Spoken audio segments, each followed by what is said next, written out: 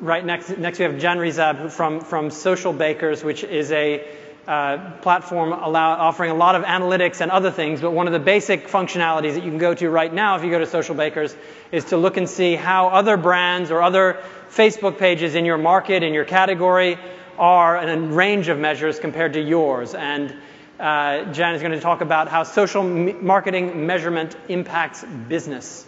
Jan, welcome, the founder and CEO of Social Bakers. Thank you. Thank you. So, hello everyone. You probably all are thinking after 5 presentations straight in a row after lunch, it's like, where's my coffee? And I understand that, so I have a proposition for you.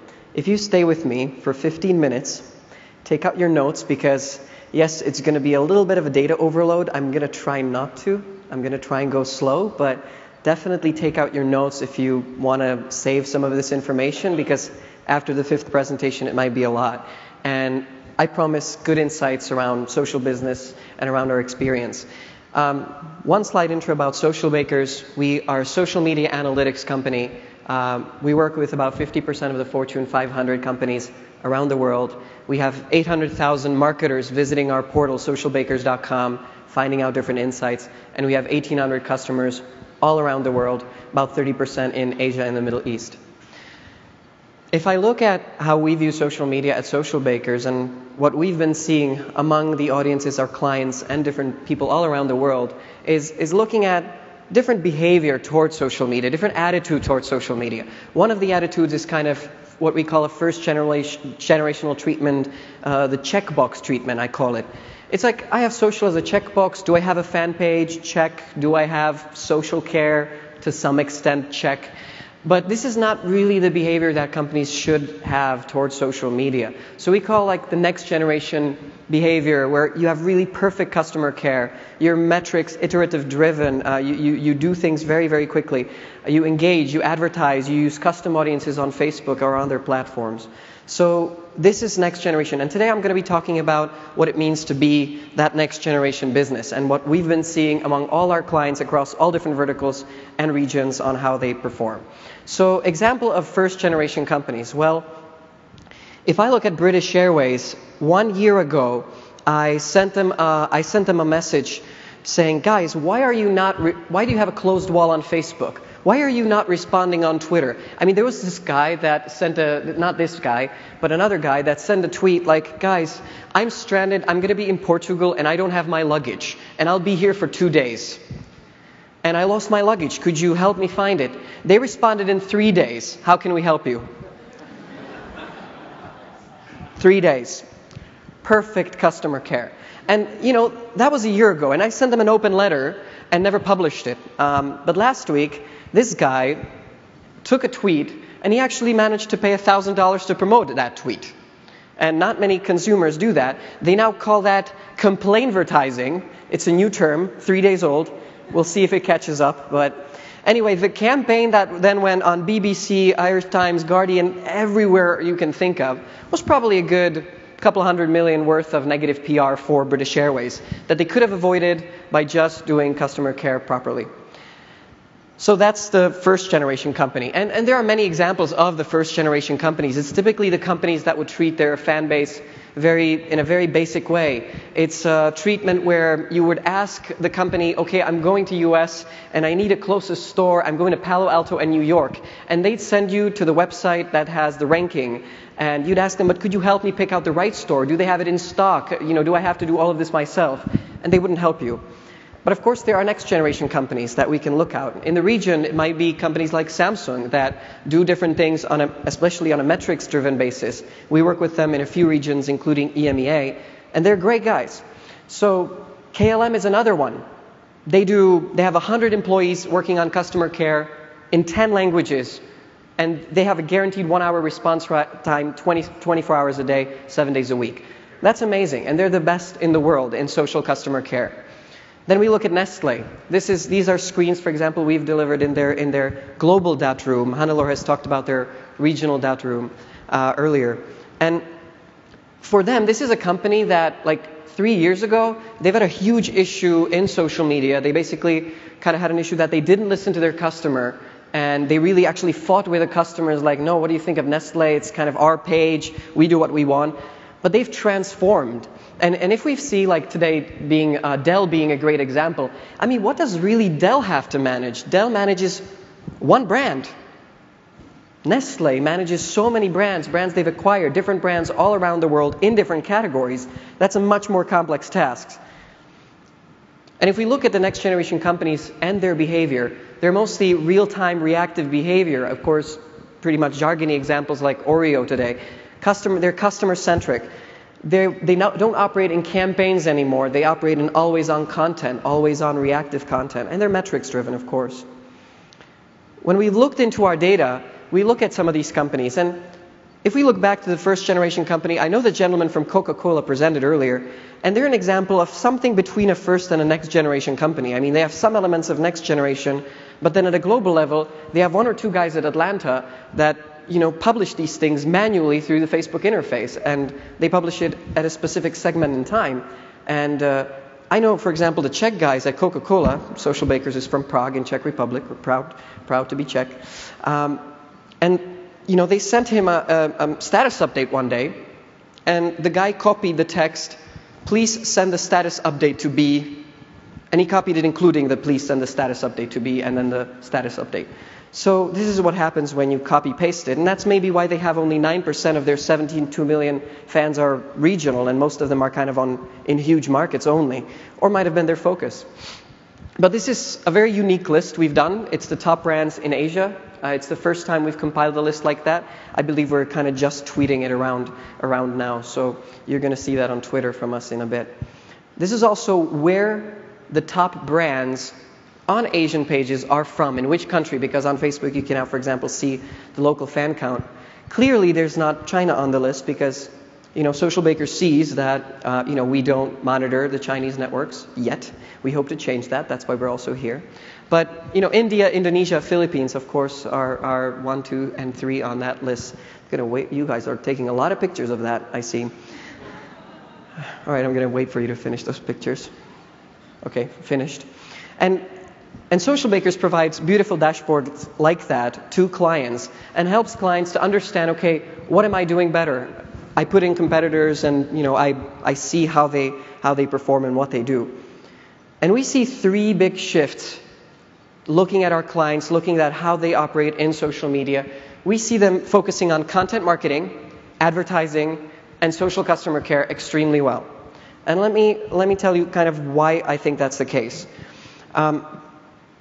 In 2009, an average user on Facebook would be a fan of like 5 pages. Today, it's more than 50. And more than that, these pages in 2009 would have published like 7 content pieces a month.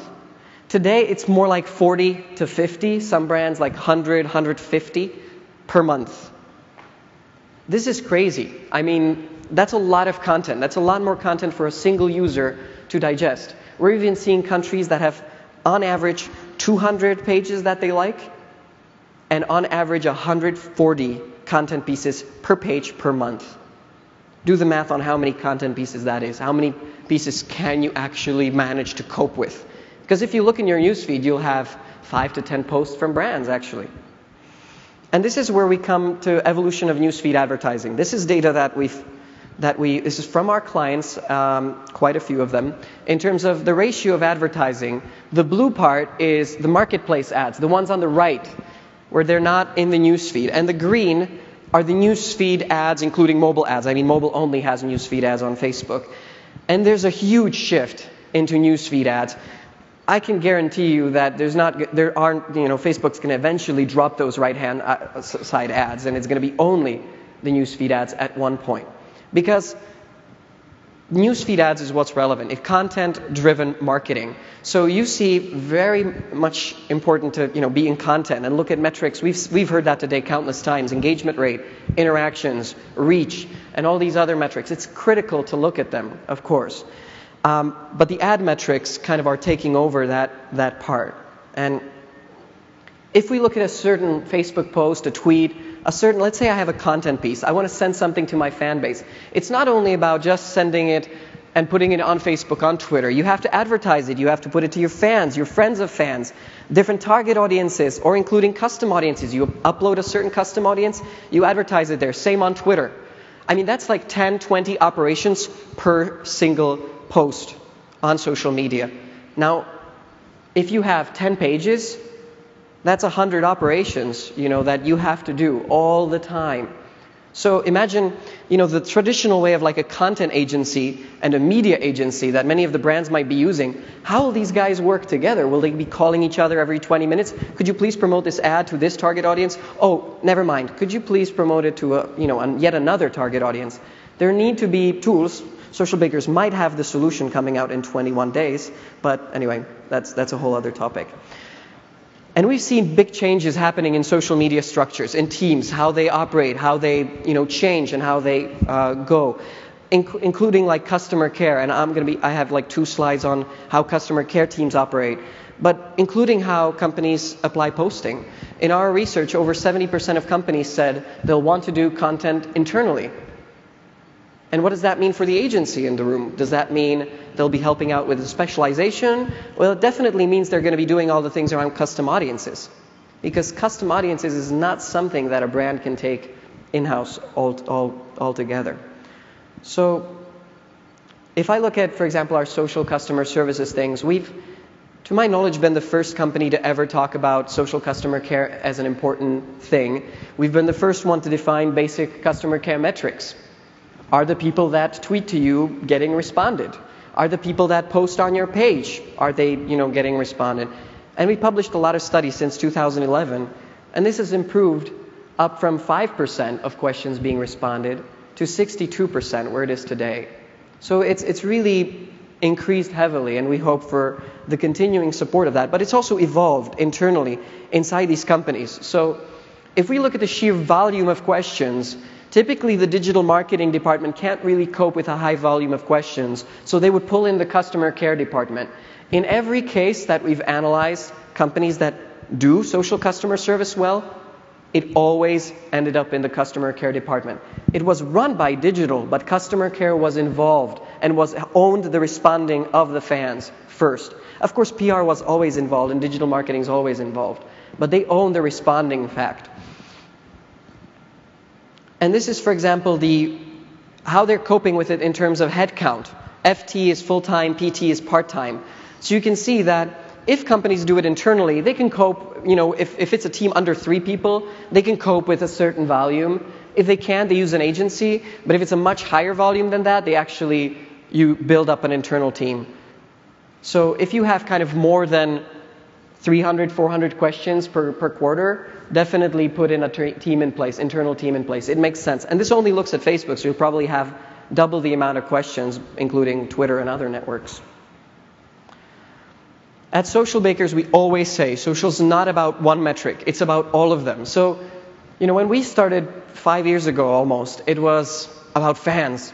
Fans. Let's get those fans up. Oh, we reached 1 million fans. Oh, we reached 5 million. Great. But it's not really about fans today. It's about activity. It's about engagement, reach, response time, and of course paid media metrics. And some of them are more important than the others, but all together, the combination of them is important. And how we've seen companies operate with that are create metrics framework, measurement frameworks, different things like a paid, owned, earned dashboards. And this is critically important for a company to self-reflect. The best ways the companies have been using, for example, us, is that they've set up a competitive report, a top content report and a metrics report separately. And they sent that out to their entire team. Like a global team would send a content report worth 100 content pieces, 100 posts, across different social media sites, Facebook and Twitter. And they would put it in front of their team and said, these are the top posts in the industry of hotels. And this is what they've done well. And that immediately, in a learning way, makes the team think, aha, and with us, we could actually do that. And it allows them to really quickly iterate and apply their posting strategy and get better, which is what they want. And our research supports this. We've asked 1,500 marketers what priority would they put on different metrics. So you can see fan growth actually has some of the lowest priorities. And you can see that for yourself. Engagement among the highest, content shareability, customer care metrics, website visits from social media. This is a research of 1,500 marketers all around the world across different sizes of companies. Now I'll go a little too fast for you taking pictures, so you might want to be quick on those. So what do next generation companies actually do? 3 slides for 30 seconds. That's almost perfect. So might run a minute over. So they put the customers first. We talked about KLM. So being a next generation company, KLM is clearly there, both from a customer care perspective, content perspective, and advertising perspective. But not only that, Social Bakers looks at loyalty on Facebook pages and Twitter. We look at the profiles that have engaged 3 years ago, 2 years ago, 1 year ago, and then look if these guys still engage with the pages today. And what we found is actually KLM has the highest amount of loyal users. That's whatever that color is, this color.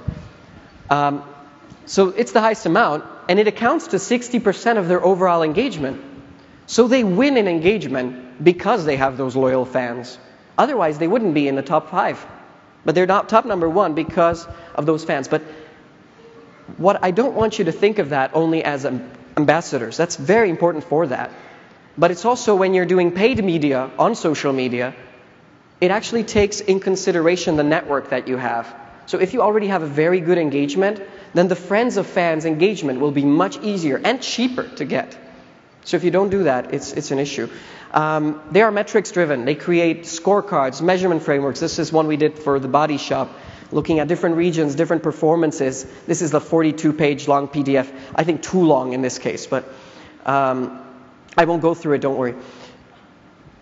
And they find insights, and they, of course, take them. They apply them into the business. This is a rather complicated one to explain, so with the sake of time, I'll skip it. But we look at different industries, and logically, different things work for different industries. So for airlines, it works to send out beautiful pictures to see, okay, these things really, I really want to go to this destination, and send out beautiful pictures from that destination and create aspiration. I want to go there. Yeah, I'll buy a ticket. And they might not buy it right away. And of course, they innovate. It doesn't mean that you're next generation social media business today, that you're one in 6 months. This changes all the time.